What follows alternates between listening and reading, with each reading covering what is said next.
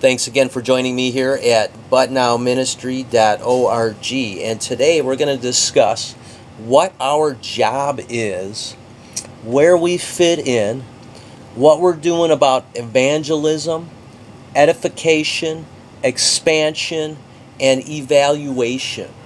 The 4 E's we're going to go through today. If you have not heard of the 4 E's, evangelism, edification, expansion, and evaluation. Number 1, evangelism.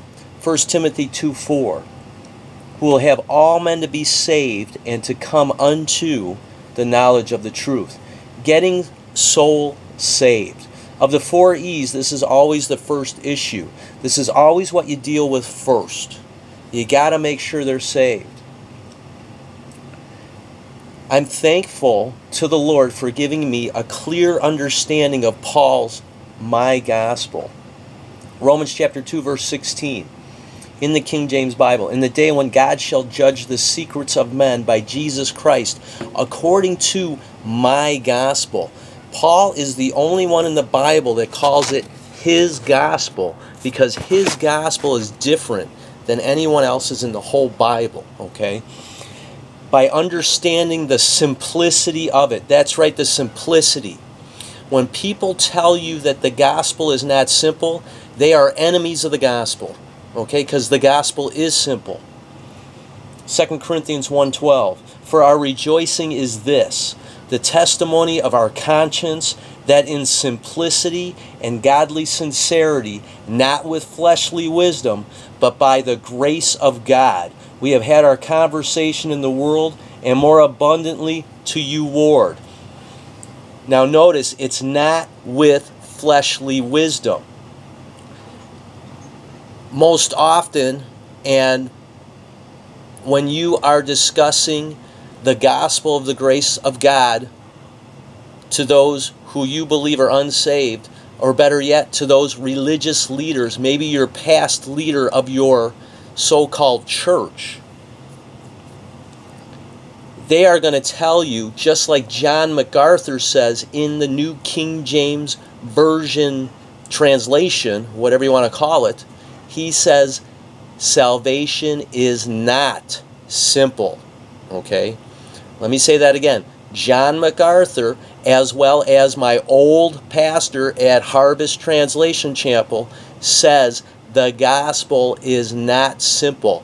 That's your first clue that that person that you're talking to is not saved. Okay? Because the gospel, according to God's words, is simple. All right? Unless 2 Corinthians 11:3, but I fear lest by any means, as the serpent beguiled Eve through his subtlety, so your mind should be corrupted from the simplicity that is in Christ.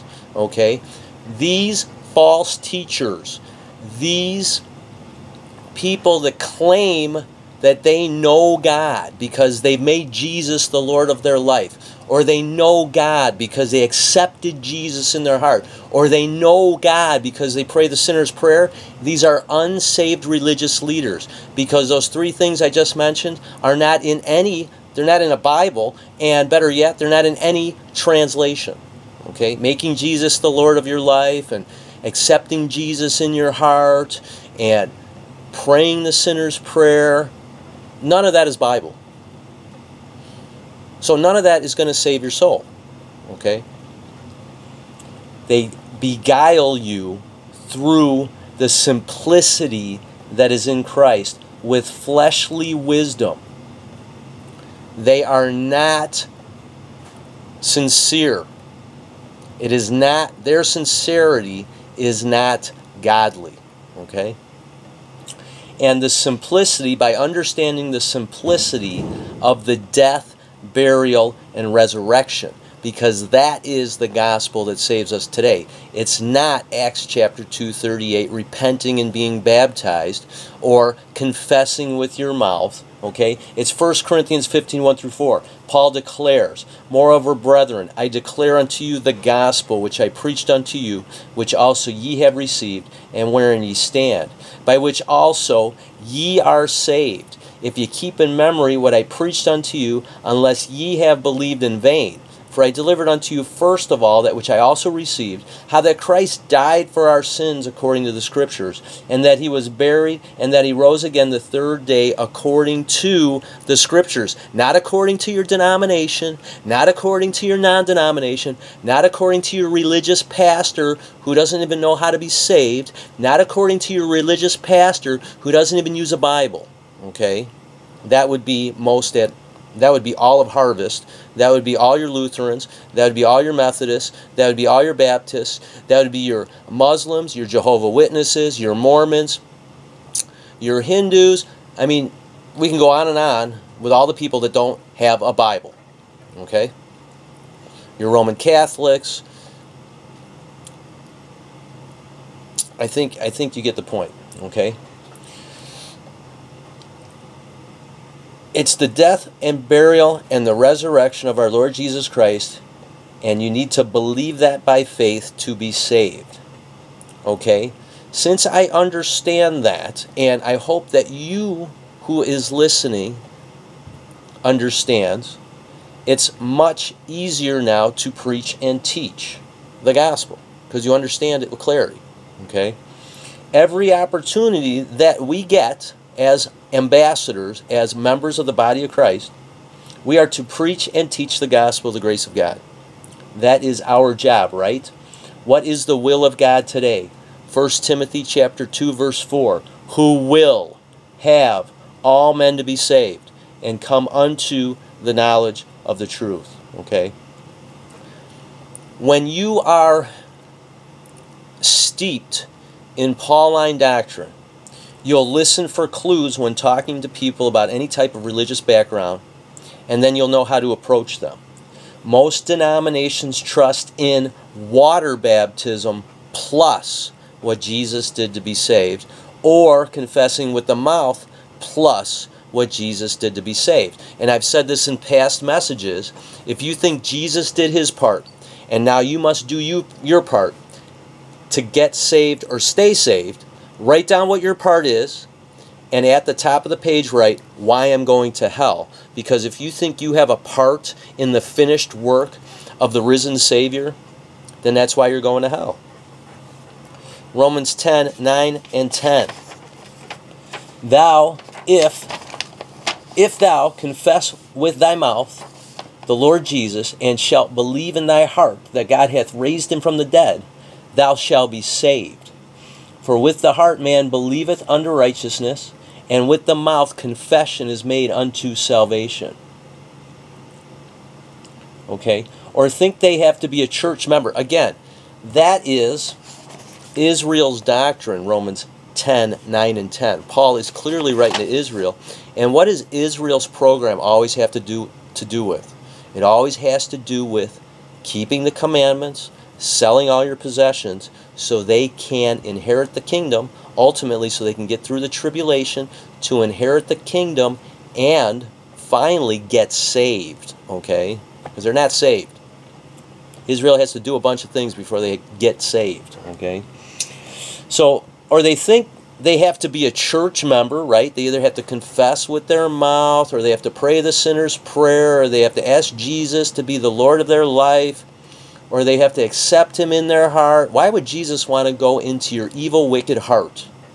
Jeremiah 17 tells us that. Genesis chapter 5 tells us that. Makes no sense. Or they think they're a church member destined to do good works for the church, right? You ever wonder that? You get saved, right? And now you're serving at your so-called church in the children's ministry, and that's what God would have for you, your whole Christian life. That's it. Serving in the children's ministry, telling people, telling children that the animals got on Noah's Ark 2 by 2, which is a lie. Or telling children in your children's ministry that angels have wings and they're female, which is another lie. But this is the curriculum they give you as you're teaching never-dying souls to go to hell, ultimately, is what you're doing in these so-called ministries for Christ. Okay, these are false ministries, people. These are false teachers. These are people who do not use a Bible. These are people who do not believe their Bible. These are people who take any verse out of context. These are people who put you under Israel's laws and promises and take away your liberty. I was on the road the other day, and this person in front of me had a bumper sticker that said, "We will always fight for liberty." That's no different than the Christian walk. That's no different when you're in these non-denominational places that put you under the law and not grace. It's always a fight for the liberty that Christ has given us as members of the church, the body of Christ. So Romans 1:6, for I am not, volunteering as an usher, the children's ministry, the small group leader, the choir, etc. Most never preach the gospel themselves. I served in the children's ministry for I don't know how many years at Harvest. Not once on the curriculum was there any type of teaching or preaching that we are to make sure that anyone's saved. That is not part of the agenda, not part of the curriculum. And I ask you to question that yourself if you're still going to one of those places. They don't know what the gospel is to make sure that people are saved. And ultimately, if most pastors knew what that gospel was, they would be making sure that when they marry a man and a woman, they're equally yoked, based on their understanding of the gospel, the grace of God. But what's happening today is you have pastors who are probably, I want to say they're unsaved, and they're marrying and yoking together unsaved people, or one saved and not saved. They don't even know. Pastors need to be standing up for marriage, and they need to be standing up and making sure that people are equally yoked when they get married. That would dissolve all this homosexual marriage and everything else that's going on today. Why didn't you marry somebody? They're not equally yoked. Let's see what the courts say about that one. Most never preach the gospel themselves, and if they are saved and involved with a church. And it's true, because you're just following an agenda. And so much for our job. Our number one job is evangelism. Okay? As part of the 4 E's. Evangelism, edification, expansion, and evaluation.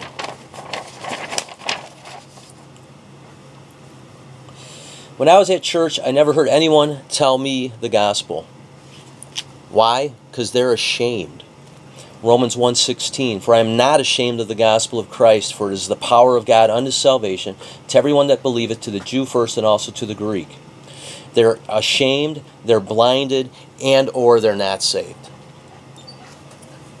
If they're not saved, they're blinded. And who are they blinded by?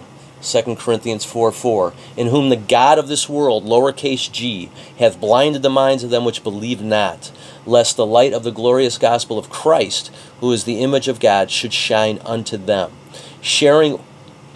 Preaching with them simple truths is a great icebreaker. Okay, you don't want to share. The only time the word share is mentioned in the Bible is when it's attached to a plow. Okay, you don't share nothing. You preach and you teach. Okay, that's another way, that's another simple little clue. When a person claims to be a Christian, that's a little clue to tell you if he understands his Bible or not. How many times does he use the word share rather than preach and teach? Okay, a big one is preaching and teaching how Matthew, Mark, Luke, and John are all Old Testament books. And that's a great one to talk to your people that you know that go to these different denominations, non-denominational places.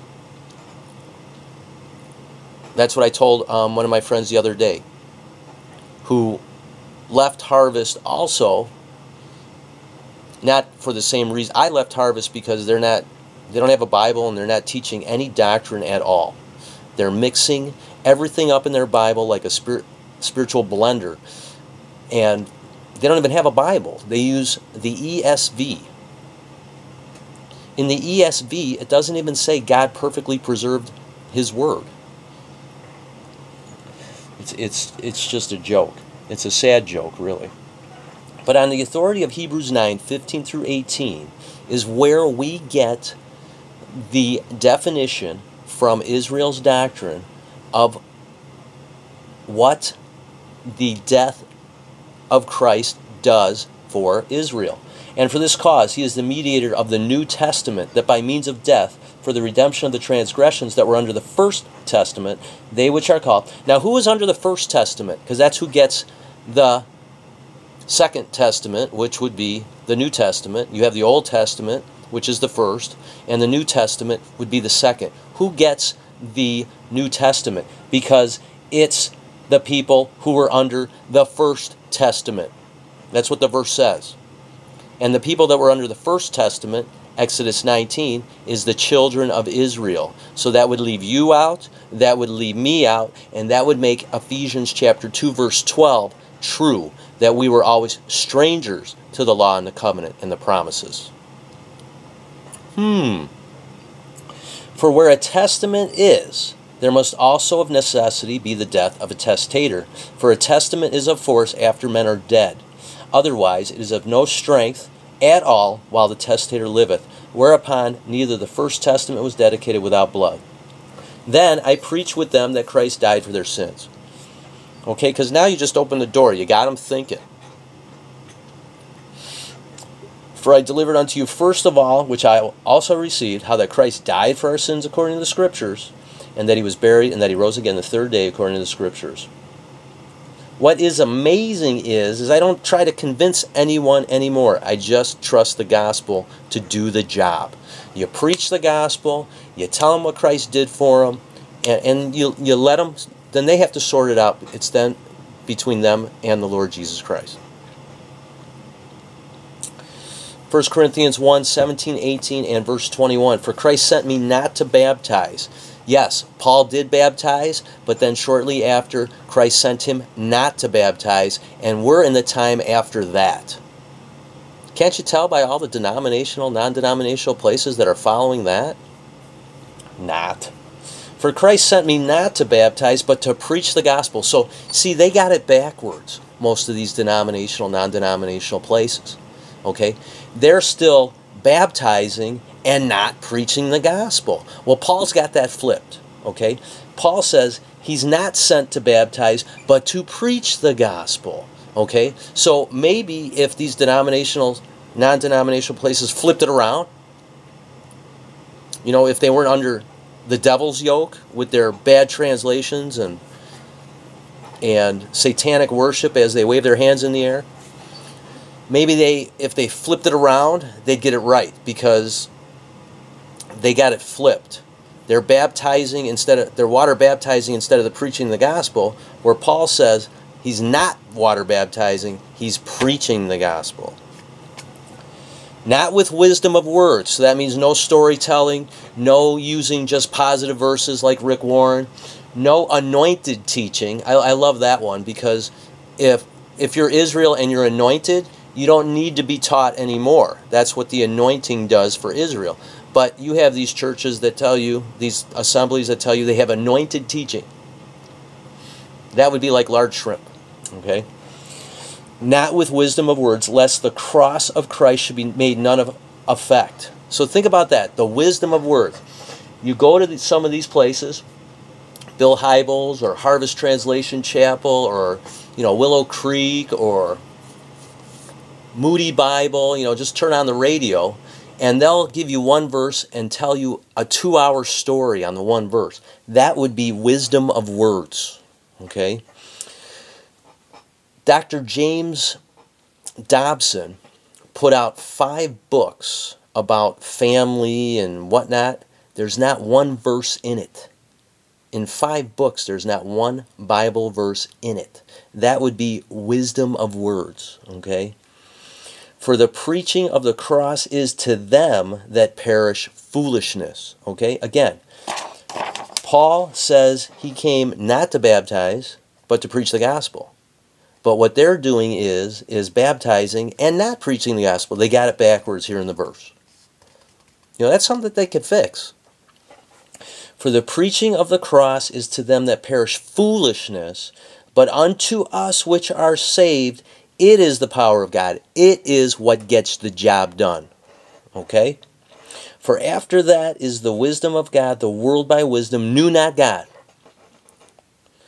It pleased God by the foolishness of preaching to save them that believe. Romans 1:16, for I am not ashamed of the gospel of Christ, for it is the power of God unto salvation, to everyone that believeth, to the Jew first, and also to the Greek. Romans 10:17, so then faith cometh by hearing, and hearing by the word of God. It is not my power. It is not Anthony Robbins' power of positive thinking, okay? And by the way, who was the first person to say something positive in your Bible? Do you know? It was the devil himself in the garden in Genesis chapter 3. Didn't he tell Eve that if she ate from the tree, she would be just like God? That's pretty positive, isn't it? It's not my power, it's God's. I have also used the timeline, right? The dispensational chart, and check out that message on my other YouTube station, the dispensational charting.